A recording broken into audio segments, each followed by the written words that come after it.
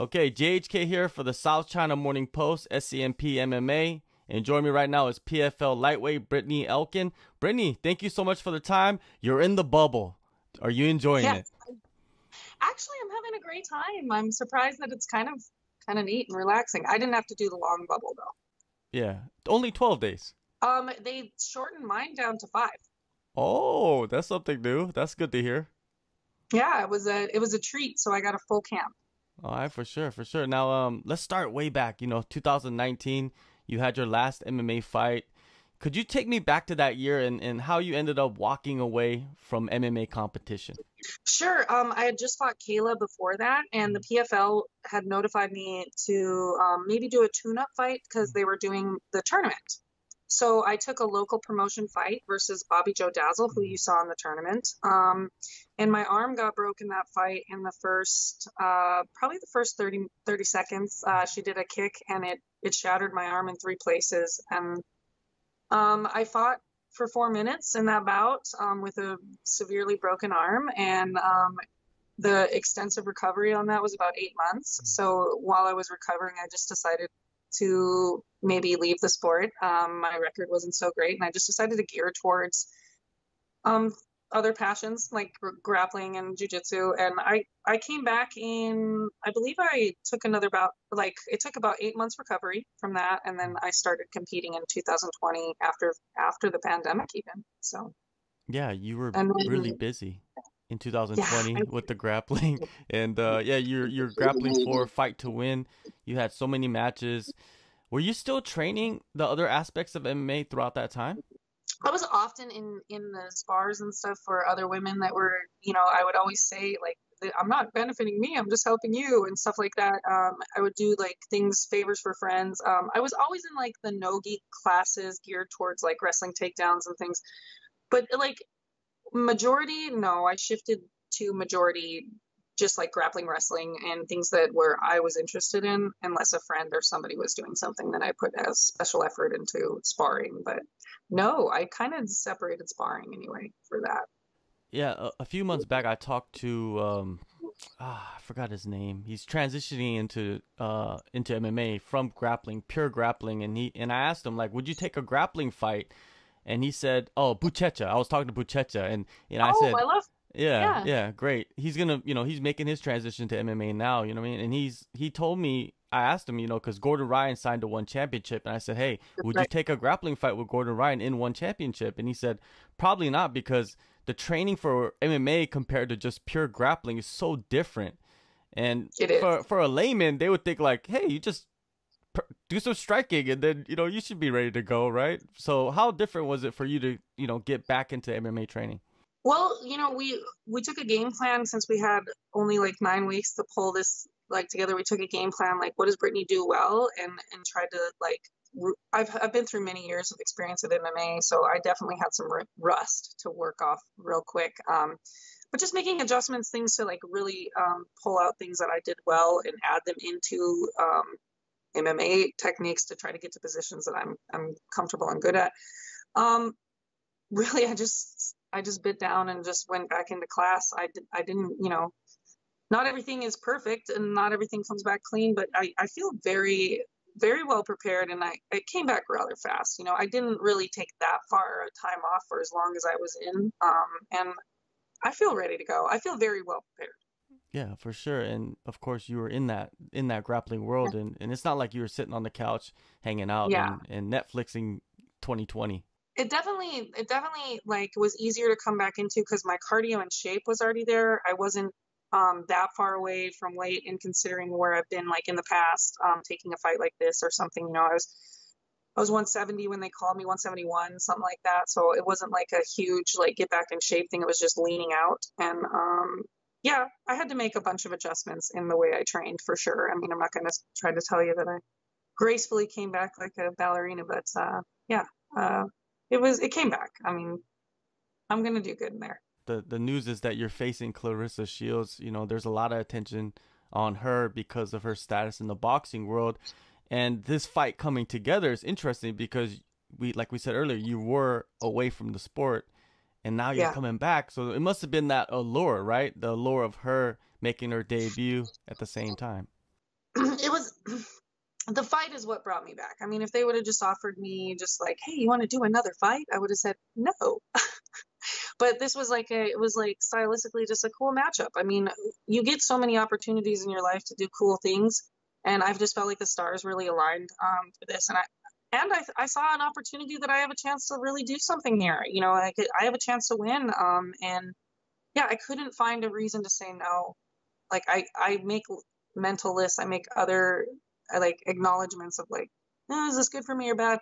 Everything was like, this is, oh God, I can't find anything. This is all good. You know, my kid's in a good place. I'm in a good place. My weight's in a good place. I'm healthy. You know, the list was just all favorable. And I was like, yeah, I'm going to take this. I'm going to come out and do this. And then how cool that I did. I'm so glad. I think I've said this in every fight. The coolest thing about this fight is being in it, you know, because it's been a total experience, and it's just cool. Yeah, of course. You know, riding the roller coaster like most fighters do, right? Yeah. Have you seen the footage on Shields? You know what I mean? There's little bits and pieces online. What is your critique on what you've seen? I see a lot of things that she's put up. I don't think that's like everything that she has. You know, the things I've seen many holes and lots of entries that I can make adjustments to make myself benefit. But I think that fighters can be liars and want you to see only what they want to see. So I'm not expecting that's all she has, you know. On the MMA training that you're referring to in her hands, I'm obviously very aware of the distance I need to create or take away from her. But yeah, I feel like I feel very confident in everything I've seen that I can still make moves, bold moves and winning moves. So that's how I'm facing it. Some people might look at this and say, oh, it's a striker versus a grappler. But in reality, is it more of a boxer versus a mixed martial artist in your eyes? That's how I kind of just got a little fury downstairs when they were interviewing me, because they compared me on that to Jake Paul and Ben Askren. And I said, well, I'm not going in there like Ben Askren or anything like that. Yeah, I feel like I'm an MMA fighter in this fight. I'm not just a jiu-jitsu people, but when people say that stuff, I let them just say it, because why give her any sense of comfort that she like needs to have? Like, I want her to think I'm just a little jiu-jitsu girl doing sport jiu-jitsu over here, you know. Yeah, I mean, I hope I'm overlooked for her mentality to just make it a little bit of a better fight for me, you know. Now, if you dig a little deeper, what do you see in this matchup beyond that? You mean like if the result is wonderful and I win? Is that what you're Well, referring to? besides that, you know, like stylistically, like where do you feel like you've improved throughout the last year? You know, we know your grappling is phenomenal, but it's just other aspects too. You know, are you stronger? You know, the grips is important, right, in this fight. I feel I've made so many improvements. Like I had the screw, but I didn't have the bolt to tighten the game. You know what I mean? Like the two pieces of metal were jiggly, and now they're I don't know. I feel like I've just a couple of things will make you such a better fighter. A little sharpening, and my coaches were able to find things that I did well, and they were like, let's bring this out. You know, I got to bring my coach Zach in the corner. He did that for me a lot. He critiqued a lot of just tiny little things that made big changes, and I was like, oh. So yeah, I feel like I've really grown a lot, and I hope to thread that all together and make a wonderful fight, and be that notable striker versus grappler fight, you know, that's I'm daydreaming about. I grew an incredible amount. I feel from the injury that I left MMA from to this point has been in, you'll see, fighters always say this, you'll see a different Brittney. No, I hope you see Brittney. Now, closing the distance, you know, I mean, you mentioned Zach, your coach, Zach Bukowski, if I'm Mm-hmm. correct, right? And he's good Mm-hmm. at closing the distance himself, man, Yeah. with his wrestling and everything. Do you feel like you could be chasing her around in this fight? Could that be a possibility? No, I'm not just gonna go and dive into things like that. You know, I'm gonna set up my game. I'm gonna use some tactics with, you know, knowledge of where I want to be in distance control. Do I see an opening to close the distance? I'm gonna take it. Am I aware that I need to be inside or outside of her range? Yes. You know, things like that. That's more what I mean than just diving at every, you know, leg she gives me in the front. You know what I mean? So Yeah, I don't want to, I definitely don't want to chase her because that could lead into some power hands. And I just, I want to work her, not chase her. So I think I'm just going to keep on looking for a different hole or a different place to make her step wrong. Another aspect is the cage versus the ring. She's used to that ring. You're used to the cage. Everybody says it's a different game. It's a whole nother element added to it. What do you see in fighting in the cage? Well, the cage is a weapon for sure. I mean, you can get hurt just leaning on it. It sucks. There's a lot of things that she does. She back in a lot of her videos I've watched, she like backs into the corner of the ring and feels safe there. I don't think that's a safe place for her with me in a cage, So I think it adds a lot of element. It also has this mental element, when you close the cage doors, it's a finality. You know what I mean? Like, it's like, we're in this fucking octagon together, let's fight. So I think it does bring a huge, huge game-changing role in the ropes of safety in the corner of boxing. I hope she just backs straight up. You know what I mean? Like, I hope that she looks for a corner to go hide in. There's something that I've seen her do in videos. So, I am going to say yes, the cage adds a huge element that I don't think things can be, what's the right word, simulated in sparring, what the cage can bring out, So, I mean, you can be fighting in a cage and sparring and still never simulate the destruction that can happen from it. So, yeah, I think that's going to help me. I think that's a tool I'm going to try to use in my game. Yeah, when I was thinking about the matchup, and the reason why I asked you about the cage, because the other weekend I was at a local show, and there was two guys fighting for the local title, and one of the guys, he was backing up. He's a counter striker. He likes to use his hands, and he got his foot stuck in the cage. And then another time in the same fight, his foot went into the cage and cut his foot. So Yeah. I was thinking, man, that's not good for somebody that doesn't have that familiarity of that cage, The right? weird, the cage awareness. Yeah, it's a I mean, huge factor. I've seen her do that a lot. She goes in there and then she looks for power hands being backed up, and when somebody's trying to come in. And so if she does that, I have a plan for that. I hope to keep her near it. I want to use the cage as my weapon.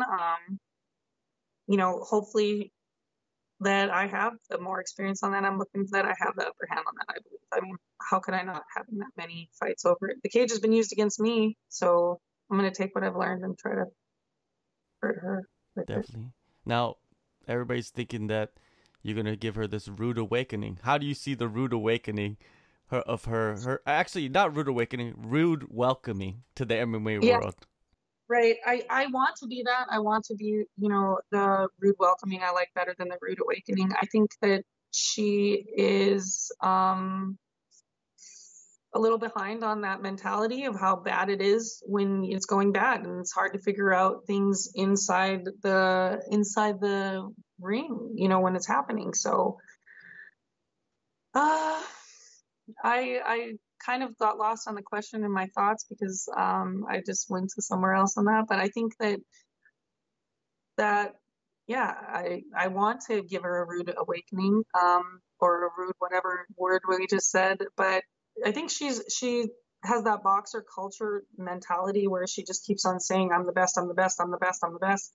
And I see that in a lot of events when boxers do that. And, I'm just kind of letting her do that so that she can talk about the rude awakening in our interview after or something like that. I don't want to give her any awareness that she should be worried. I want her to go in there confident like that and let me break it down and her have to figure it out in there, For sure. Now, I know you don't want to think too far to the future, but after you get a win against Shields, could we possibly see you stepping into this season? They've not talked to me about that at all. I don't know if you can just step in to a season. And if everything goes right, I guess I'll make those decisions. I'm really not. I've definitely thought about it, and I'm just gonna make wise decisions, and we'll see. I'm not. I've had a ton of fun in MMA, and I very much enjoyed it this time. I'm not like sourpuss mad at it, so I won't leave unless it's time to leave. All right, June 10th, you make it. your return to the cage. Thank you so much, Brittney, for the time, and good luck to you. And hopefully, I hope we see you in the season. You know what I mean? Get another shot at it. Let's go. Thank you for the interview. Take a move in the ring. You can hit me with the words you fling.